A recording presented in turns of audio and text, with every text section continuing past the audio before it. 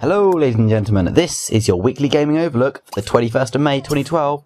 With the gamer scene, I'm your host Sonicateer. Let's head straight in with the news. First up, what's been happening recently this week? Battlefield has announced that they might be having an equivalent of Call of Duty Elite, that kind of system with weapons and all sorts of items being released when they have their Battlefield games, and there have also been rumours of a 2013 March release for the next game in the Battlefield series.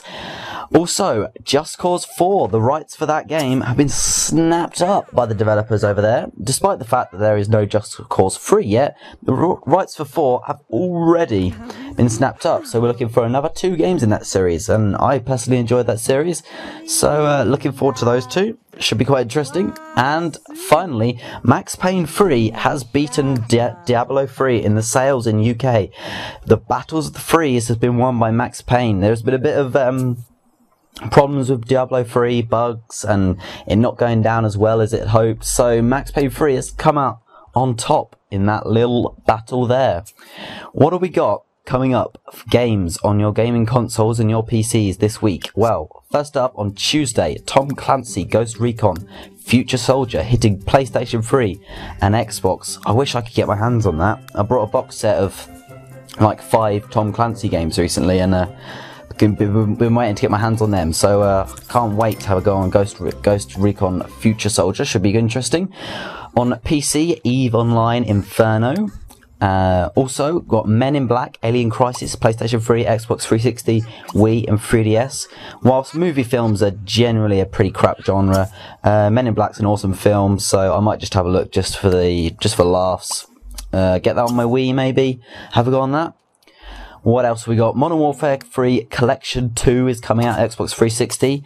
We have in that Sanctuary, Foundation, the new maps Lookout and Getaway, and also the Spec Op missions Kill Switch and Ironclad. Back onto games again, Alan Wake's American Nightmare on PC. Some more Alan Wake for those of you who enjoyed that sort of novelty, gamey, novelty, gamey sort of thing. There's more of you coming out on PC.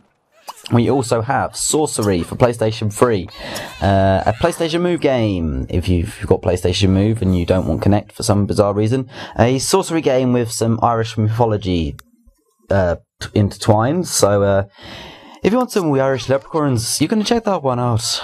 That's the end of my Irish accent. Also, Dragon's Dogma, PlayStation 3 and Xbox 360. We got some, all of you fans of slashy, bloody, gore, horror RPGs, you can have some of that. And finally on Tuesday, always the big day, Tuesday, great fun, Roller Coaster Tycoon 3D for all you 3DS owners, just in case you want to have the thrill and the puke of roller coasters right in your living room. Next we move on to Wednesday, and it's the Hunger Games Adventures for PC coming out on Wednesday, based on the film. If you enjoyed the film, you might like the game, but as I said, for Men in Black, movie films aren't great, so you might want to just stick to your liking of the film and leave that one be. Also Wednesday, Joyride Turbo for Xbox 360. Moving on to Thursday, Dirt Showdown comes out on PC. I've been looking forward to this game, played the demo, tried to record it, failed miserably, as you might well be aware, but I've been looking forward to this game. It looks like good fun. It's the same sort of thing as the other 3 Dirt games, but it looks like good fun, and I managed to play it on my PC recently, so of course that gives it points from me.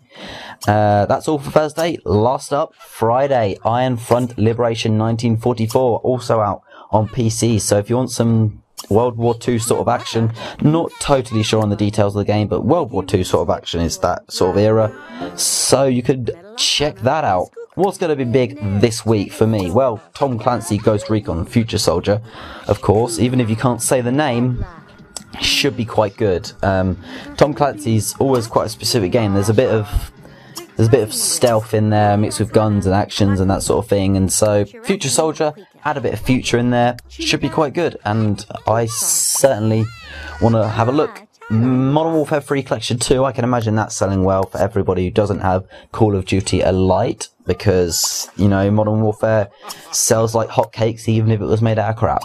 No, the game, I've looked at some of the maps, and some of them look quite interesting. There's some face-off maps, the Lookout and Getaway face-off maps, and that's just one-on-one. So if you want to have a bit of that, then definitely check that out. Should be quite interesting. And well, I don't play EVE Online, but I've heard there's a big following for that, so that one on PC also could go down quite well with a lot of people who follow that series, because I know there's definitely a lot of people who follow that. What went down well last week? Well, if you missed last week and you haven't been bothered to check out the video, I can tell you what you should have a look at and what you probably shouldn't have a look at from last week's games. We have Max Payne 3, as I said earlier. Max Payne 3 outsold Diablo 3, so it looks like it's a pretty impressive game. Critics and users alike are scoring this high.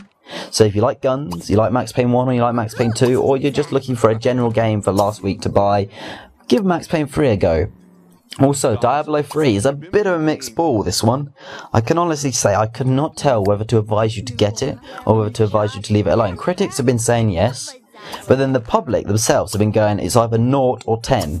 So you're either going to think that you're going to hate the game or you're going to think it's perfect. And I can't help but think that the people who don't like it are the people who don't like that sort of game, and the people who give it 10 are the people who play that sort of game, like World at War, on a 24/7 basis. They're going to, of course, love the game because they like anything that involves them not leaving their computer chair. But still, you might want to check it out just to see if whether you're in the 10 category, and if not, if you're in the 0 category, sell it, and you might get some good game back monies from that one. What else was released last week? Game of Thrones. Now, I'm hoping to release a review of that this week, I believe. Yeah, this week. And I can honestly say, do not even go near this game with a 6-foot barge pole.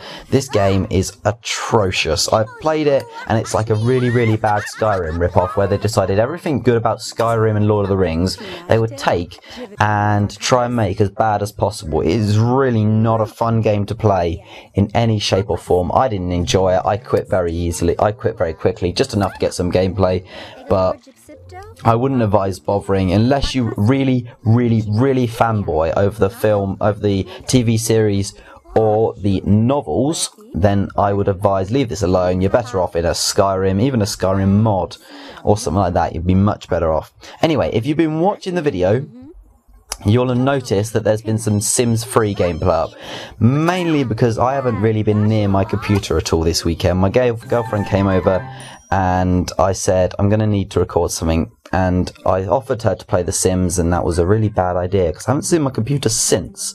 She's kind of been hogging it, but no, this is her running a family household, I believe. I couldn't tell you, I fell asleep halfway through.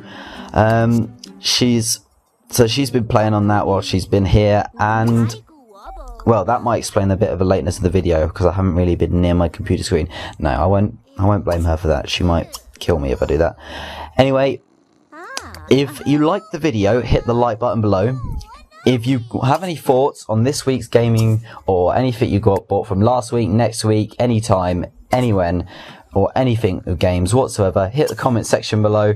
And if you want to have the latest games and video news straight to your YouTube homepage, make sure you hit the subscribe button and you'll get all the videos from me straight up on there.